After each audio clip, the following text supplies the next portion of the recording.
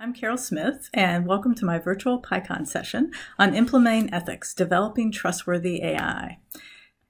Some legalese, and let's get into it. So your goal is to create AI systems that are safe and trustworthy, and today I'm going to talk about some tools that can help you to get to that goal and to be successful in your work. This is early purposeful work, so it's not just about the algorithms. I'm also going to be talking about the conduct, the interactions, the intents, the work that you want to imbue into your system, the values that you want to bring into that system, and how to get to that successful point. The first step is to have a diverse team. And what I mean by diversity is diverse with regard to race, gender, culture, of course, but also with regard to education, the schools, the programs that your team has attended, their thinking processes, their disability status, and many, many more aspects that make them different from each other. These diversity aspects are what can make a team stronger. And this is not about lowering the bar. We're talking about extending it, actually making space for this diversity and making an inclusive environment. And these diverse individuals, of course, need to be talented, but also multidisciplinary. So the team needs to include a variety of skill sets and problem framing approaches to be successful. And this is context dependent. So in some teams, you may need more data scientists and programmers. In other projects, you may need more machine learning experts. That's going to vary. An additional aspect is having curiosity experts. And these include people like myself, people who call themselves UX researchers, UX designers, interaction specialists. They might be digital anthropologists. These are the types of people who are going to really focus on understanding the situation, the abilities of the people who will use the system, and how the system is going to be used. And they'll help you to answer the questions that you might have about how and what and why people are doing various things with the system. And they'll help to activate curiosity in everyone on the team by conducting UX activities. These also should include social scientists, ethicists, and many, many more roles, but at the same time, keeping those teams small. This is not an easy problem to solve, but it's important to figure this out for the quality of the product that you're building. There's high value in diverse teams, as I mentioned, and there are many reasons for this. The ones mentioned in Harvard Business Review are that they focus more on facts, they process facts more carefully, and that they become more innovative because of their bringing together of so many different ways of thinking, and because they're all individuals and they are minorities on their own, they are likely to become more aware of their own potential biases and actually try to be more careful when they're processing those facts. And so this diverse team coming together, because they're all so different, are going to think about things in ways that a team that is very similar may not. They'll also be more likely to notice things that a team that has all had very similar education or similar experiences may not notice. So great minds think different, and this is an important value that we want to move forward with as we're developing AI systems. There are some requirements to having an inclusive workplace, and that includes representative, diverse leadership. So without this, you're not going to have good retention. So you may notice at a lot of workplaces that you may have been in, there will be an individual hired who's very different from everyone else, but they don't stay. And that is because they don't see that leadership there that's going to support them and who looks like them, or who at least is different like they are. And individual differences need to be acknowledged and accepted. So allowing us to bring our whole selves to work. Now that we're all working from home, at least I hope you are, this actually is helping to show the diversity in our lives. People are bringing their pets and babies and whoever else is in their lives into our screens, and this is helping to make a more welcoming community environment. We want people to feel valued and connected and that they belong, and this all will help to make a better system. The next step is to adopt technology ethics, and there are many, many different versions of ethics that you can look at. Some of them are created by organizations such as the ACM, Association for Computing Machinery. Some come from corporate organizations, Microsoft, Google. Some come from organizations such as the Montreal Declaration for Responsible AI out of a university. And even the U.S. Department of Defense has a set of AI ethics. And these help you to harmonize cultural variation. So when you're bringing together that very diverse team, you need something for them all to tie together, to bridge the changes or the differences in their ways of thinking together. And this helps you to do that. It also can help you to balance the pace of change. So industry pressure may push you to move faster and faster, but technology ethics can help you tie to what's really important, to help you know what your team is trying to do and to keep your eye on the goal. It also gives all of the individuals in your teams explicit permission to consider and question the breadth of the implications of your systems. So it really helps them to feel that they have a role in questioning what is happening and why we're making the decisions we're making. And that's the kind of thing that you want to value and that you want to encourage in your teams, is being comfortable enough to bring up concerns early so that you can address them and mitigate and or prevent them. So as this team coalesces on the shared set of technology ethics, and the one I actually recommend is the Montreal Declaration of Responsible AI, this has a nice long list of broad thoughts and ideas and topics that are covered. And so it should cover almost any technical situation that you have in your organization. And this is good because you can start with this set, and then as you determine how you're using it and what's working and what's not, you can begin to customize potentially your set of technology ethics that works best with your organization. And the coalescing around those tech ethics is just part of building this team. So you've got diverse, inclusive leaders, you have a diverse, multidisciplinary team, and you have that shared set of technology ethics that everyone can come together around and use that to help to guide them into making these great AI systems. So to actually do this work, you need a framework to tie everything together. And that's what I'm introducing today. It's a UX framework for designing trustworthy AI. And this helps you get to where you're going, to making trustable, ethical AI. So using that set of technology ethics and tying it together with this framework, we'll get to that trustable, ethical AI. This involves a lot of conversations to help people understand each other and what the purpose is of the system. So this UX framework can help you by phrasing difficult topics, framing those topics so that you can talk about what you value, who could be hurt by the system, what lines won't our AI cross, how are we shifting power, and how will we track our progress. These are really important questions to think about as early as possible. And there are many, many, many more. And by having a framework to have these conversations will happen if you encourage them to. This is probably very new and uncomfortable work for many of you. And unfortunately, this work is uncomfortable for almost everyone. Ethical design is not superficial. Laura Kalbag talks about this in her talks. And this work can be very uncomfortable, but it's important work, and it's important to be able to protect the people that we're supposed to be helping. And so we have to do it. You can prompt those conversations with a checklist. So this is a checklist I've worked on. There's a QR code there that you can scan to get to the download. And what you do is you pair a checklist with your technical ethics. So you have that set of ethics, and you need to bridge the gap between statements that you might find in it, such as do no harm, and what you're actually going to be doing with your system. And this will help you to reduce the risk and unwanted bias in the system, to do mitigation planning, and also to support the inspection so that you know what you're inspecting and why, and what you need to do yet to make your system as ethical as possible. So the prompts that you'll find in checklists will help reveal hidden tasks. These are some examples in the checklist that I'm proposing.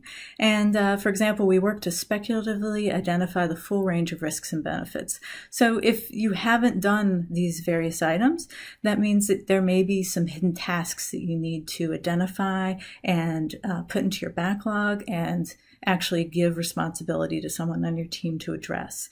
It may mean that there are many, many tasks that you need to do. It may be that you just need to do one more thing to make sure everything is as you want it to be. And so this will help you to determine if you've done the right work and if there's still work left to do. The UX framework itself has 4 main aspects, and these 4 are accountable to humans, cognizant of speculative risks and benefits, respectful and secure, and honest and usable. And I'll go through each of these, and I'm going to use a scenario to help you to tie it together. and this is the RightStaff Scenario. RightStaff is an AI shift scheduling system, and the users are intended to be store managers of fast food restaurants. So the goals of RightStaff are to improve the decision-making for staffing and to improve scheduling. And it's also to reduce the bias of shift scheduling and shift selection. Frequently what happens within restaurants is that the friends of the manager get the better shifts and more shifts, and other people don't. And so there's a lot of bias there and unfairness. And so this system is being made in order to reduce those aspects of unfairness. So accountable to humans. This is the first aspect of the framework. And it talks about ensuring humans have ultimate control, that we are able to monitor and control risk throughout the entire system and throughout its lifetime. And that humans are responsible for final decisions regarding a person's life, their quality of life, their health, and their reputation. This is really about making sure that humans can unplug the machines. Grady Booch says this in his TED Talk, and this is the core of the majority of the work that I'm going to be talking about today. We want to make sure that humans are always in control and that humans are in the loop throughout the entire life cycle of the system. This is never a situation where you set it and forget it, but rather humans are consistently and constantly monitoring and managing these systems. Significant decisions that the system might make need to be explained, they need to be able to be overridden, and they need to be appealable and reversible by humans.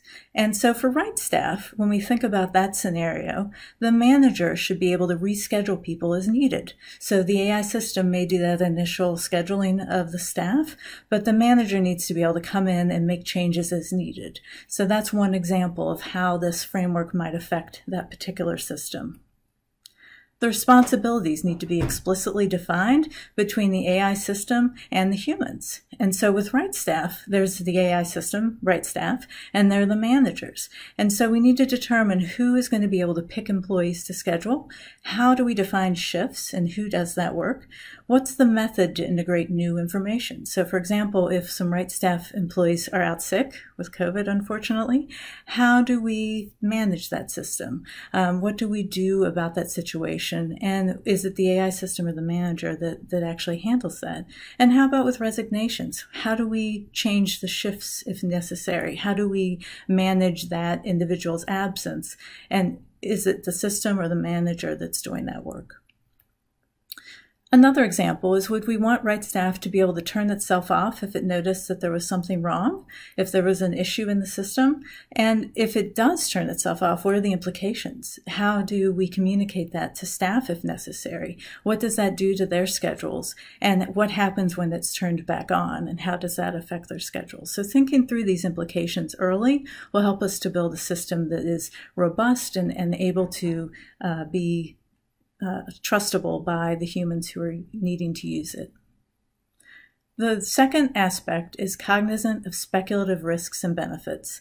So this is about identifying the full range of harmful and malicious use, as well as good and beneficial use of the system, and thinking about the blind spots, the unwanted and unintended consequences. There will be a lot of things that you don't expect, but the more we can be speculative about the potential outcomes of the system, the better prepared we will be to deal with them. And so one way to deal with this is by conducting UX research and using activities to activate curiosity within the team. We can be speculative about all the types of misuse and abuse, but we really only need to think about the worst case scenarios. And you can do this through an activity called Black Mirror episodes, where if you're familiar with the TV show, you can imagine what a Black Mirror episode would be like for your system. And this allows you to identify potentially severe abuses or misuses and the consequences potentially of those. And this is an image of a template that was created by the IXDA chapter in Pittsburgh for a workshop, and that's been conducted multiple times very successfully, and I highly recommend this type of activity for your organization. The potential abusability of RightStaff, if you recall the goals of it, it's for faster staffing decisions and scheduling and reducing that bias of shift selection. So thinking about RightStaff and how it could potentially be abused, let's say the system began to prioritize people with easier schedules, so people who had less conflicts in the system for scheduling. And if the managers go ahead and approve those schedules, that may reinforce bias that was already a problem in the past. And then the people who were previously discriminated against may still be discriminated against. And so instead of reducing the bias of shift selection, the system may inadvertently begin to reinforce that same problem all over again. And so we need to be speculative about that situation and identify it early on, and then think about how we're going to create communication and mitigation plans to deal with that situation. So plan for the unwanted consequences. Think about that as a potential problem. So how do we deal with the system if it's beginning to learn the wrong things? And then how do we deal with that? Who can report it to whom? Should we turn off the system? If we turn it off, who do we need to notify? And then what are the consequences of turning off that system or changing the system or undoing the scheduling? And thinking through that will help you to be prepared if that situation arises, or to prevent that situation ideally. Respectful and secure is the third aspect of this framework, and this is about valuing humanity, ethics, equity, fairness, accessibility, diversity, and inclusion. If we're going to make an ethical system, it needs to be inclusive, it needs to be valuing the things that are important in those types of environments. It includes respecting privacy and data rights, making the system robust, valid, and reliable, and providing understandable security. All these things are aspects that are necessary for humans to trust these systems. So for RightStaff, respectful and secure might be about who has visibility for reasons for changing schedules. There may be some very private reasons that people share with the managers, but that they would not want to be in the system for other managers to see. And how is that information used? If it is put into the system, what happens with that information? And how is personally identifiable information of employees protected? What are we doing to keep that PII out of other people's hands and safe and protected in the system? Honest and usable is the fourth aspect of the framework, and this is about valuing transparency with the goal of engendering trust. We need to explicitly state the identity as an AI system, and if there is a potential for that to be confusing, such as in a chat system, we need to ensure that we're reminding humans that they are speaking with an AI system in that situation. Fairness is also an important part of this, and removing that unwanted bias in the data initially is an ideal situation, but that's not always possible. So we need to at least show awareness of known and desirable bias. So often you'll have a system that is biased in a particular direction because that is the goal of the organization, to make sure that people are aware of a particular type of information and not as aware of another for whatever reason. But we need to acknowledge that issue and over-communicate on it so that people really understand the system and its limitations. For RightStaff, the system is built to reduce the known bias in existing data, ideally, but we also need to make it easy to report bias if it is a potential problem, or prevent it, ideally. So if we can build the system to reduce that bias, that's wonderful, and if we can't, we need to mitigate for that problem. So that is the UX framework. We need to be intentional to keep people safe around these four aspects, and by building around these four aspects, we can bring an ethical AI system to fruition. So accountable to humans, cognizant of speculative risks and benefits, respectful and secure, honest and usable. And we aren't perfect. So the AIs that we build will not be perfect either. We need diverse teams and inclusive environments to be able to be as creative as possible within the work that we're doing. We need to adopt technical ethics to be able to bring each other together, to have us coalesce around something that we can all share. We need to encourage deep conversations by using a checklist and other types of prompts. And we need to activate curiosity so that our teams are speculative and imaginative about the ways the system can be used and abused. And another idea is to reward team members for finding ethics bugs. This comes from Dr. Ayanna Howard, and she spoke on the Artificial Intelligence podcast with Lex Friedman recently. And this is a great way to support your team and to entice them to do the work, the right work, to help to build a great, trustable AI system. So I encourage you to evangelize for human values, make ethical, transparent, and fair AI systems. And if you'd like to continue the conversation, you can learn more at the Software Engineering Institute website at Carnegie Mellon University, and there is a QR code for your reference. And also reach out to me. I would be happy to continue the conversation with you. Thank you very much.